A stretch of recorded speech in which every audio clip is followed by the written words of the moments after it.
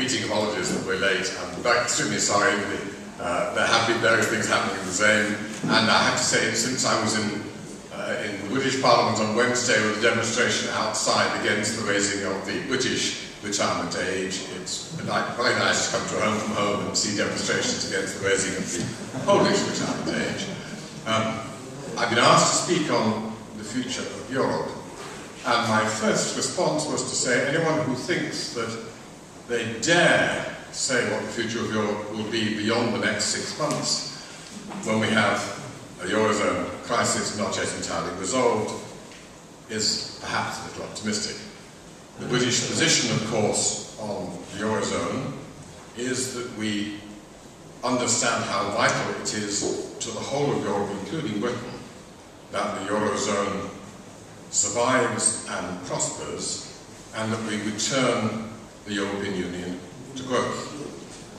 We are strongly supportive of all the efforts are made in that area, but of course are unavoidably, like the Polish government and people, something of a spectator to those who are themselves inside the Eurozone. We are pursuing alongside that a growth agenda because austerity is not enough. And the danger of what is happening in the Eurozone crisis is, of course, that austerity is imposed on too many members of the Eurozone, and that the rest of us are plunged into recession as a result. There's an underlying crisis behind this, of course, which is the transition from the old model of the European project, which was a reconciliation between France and Germany, a core Europe, to which Britain was not originally a member, and of course Poland was entirely unthought of in those post-Second World War days. And with that project, in a sense, has been dissolved in an enlarged European Union. Britain was always a strong supporter of enlargement from the time when we joined, through the Spanish, Greek, and Portuguese accession, through to the Eastern Europeans. But we haven't yet entirely agreed on what sort of Europe we want, and we still face the Brussels institutions in some ways pursuing the old project as if a core Europe is still any longer an option. We also suffer, all of us, an absence of European leadership. If you think back to the late 1980s, when you had Helmut Kohl in Germany speaking about the future of Europe, you had François Mitterrand in France, you had Jacques Delors as President of the European Commission, and you had Margaret Thatcher, if you read her Bruges speech carefully, talking about the longer-term prospects. A wonderful phrase that she used in the Bruges speech: you have to remember that Warsaw, Prague, and Budapest are also European capitals for which we have to share some responsibility. Now, sadly, in every single country we have political leaders who talk about domestic priorities and domestic politics because that's what their publics, their electorates, want them to do. And that's a real problem which we face.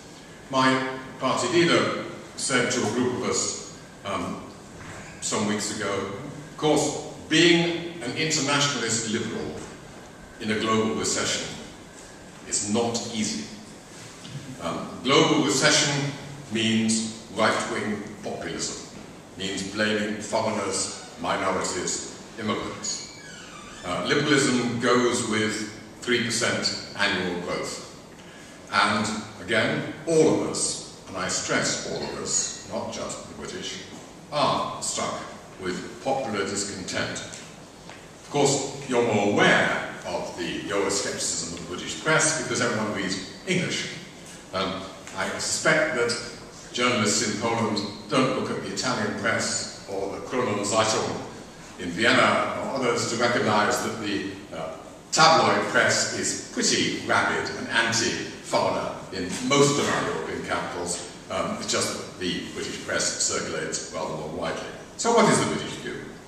And I say on the Eurozone, we are unavoidably something of a spectator, but half of our trade is with the European Union, and that means that it's vitally in our interest, as well as in the interest of all of our European partners, that this is successfully resolved.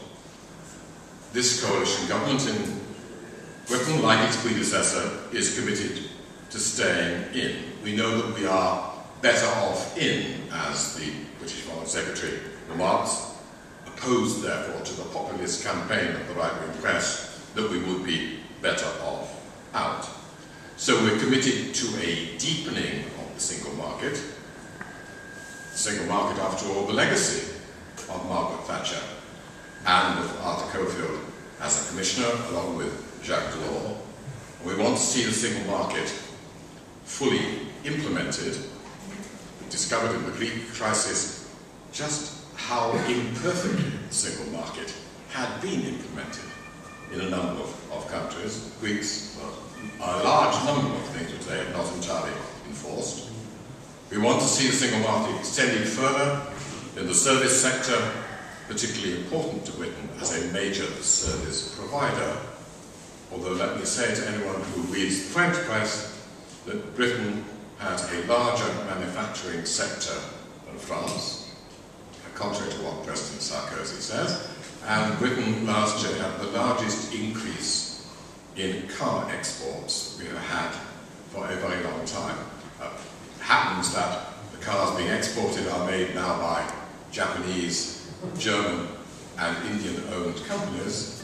Nevertheless, they are made by British workers and contribute to the British balance of payments. We want to see a digital single market, and we want to see energy deregulation. And that, for us, is part of a strategy to get the European Union back towards growth.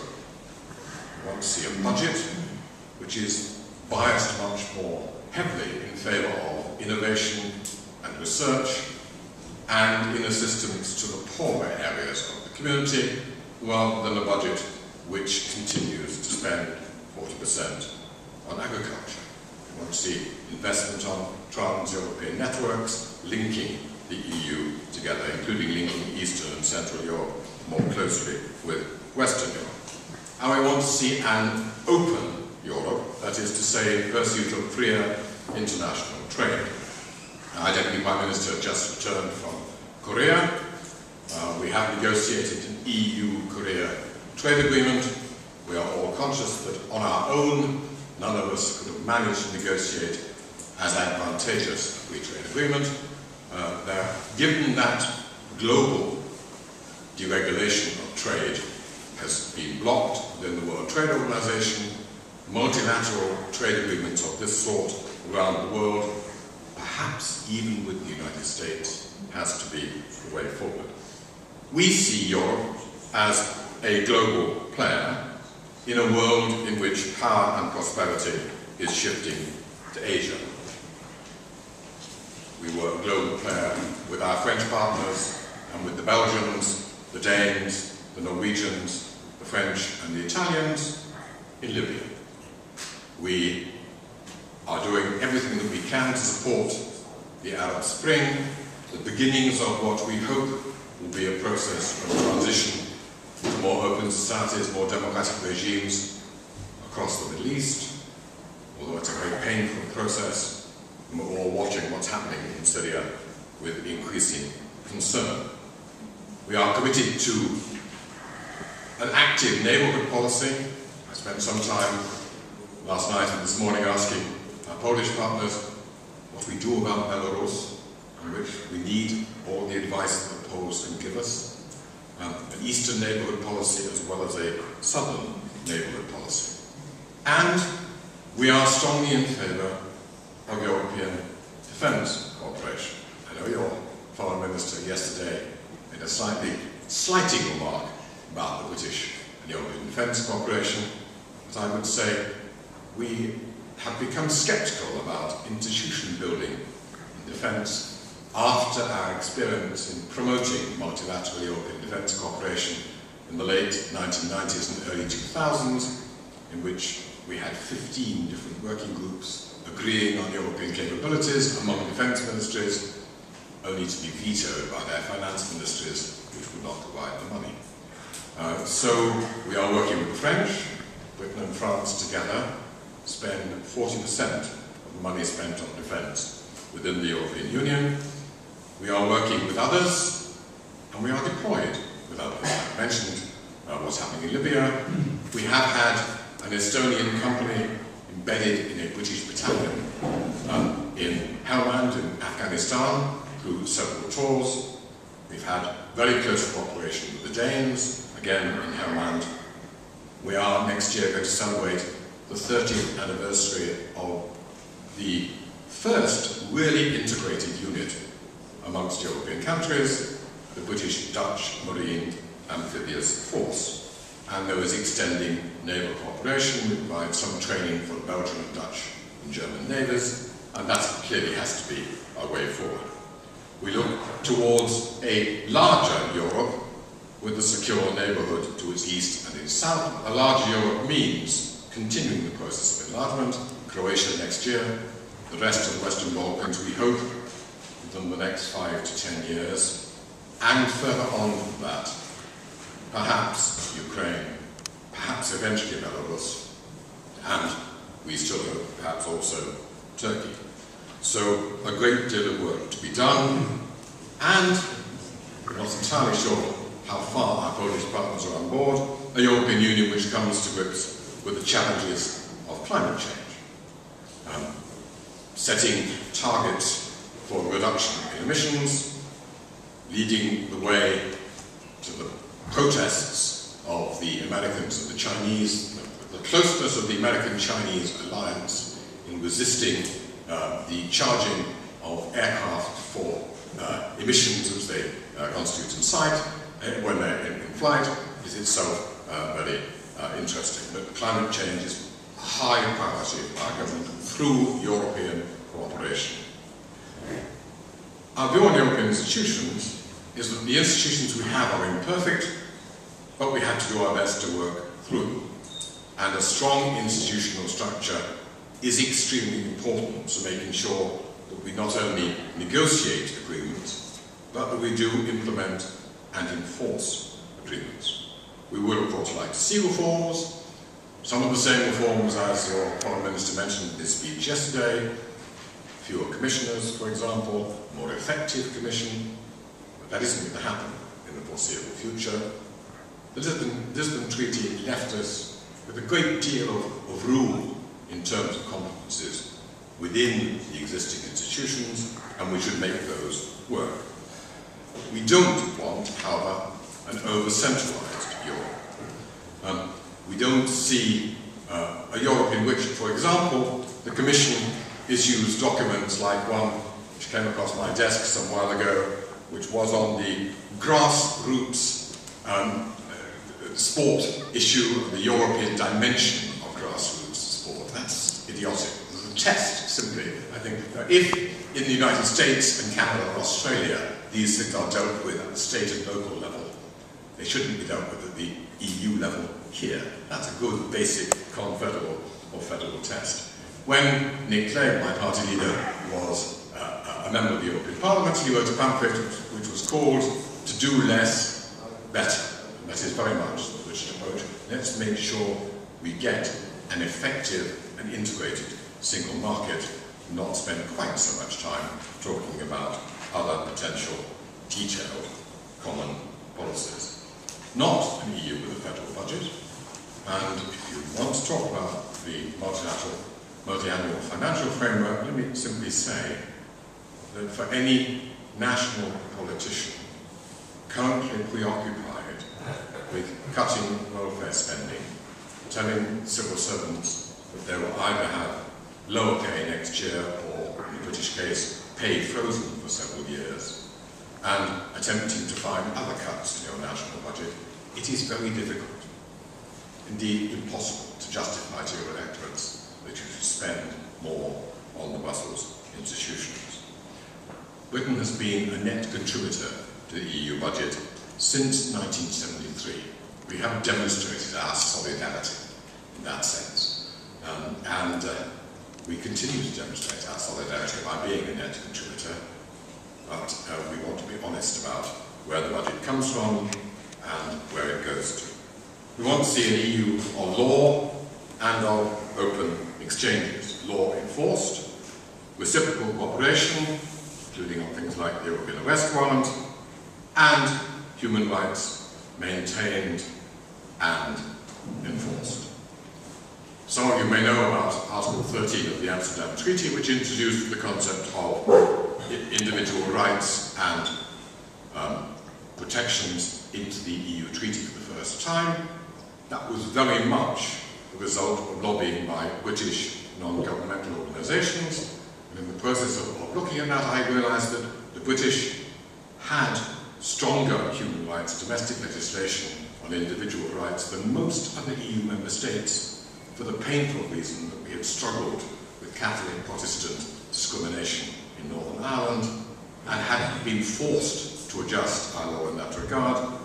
When the new clause appeared in the treaty, the Germans and the Austrians and some others found it difficult to implement because they lacked the domestic legislation to put it through. So, let me wind up.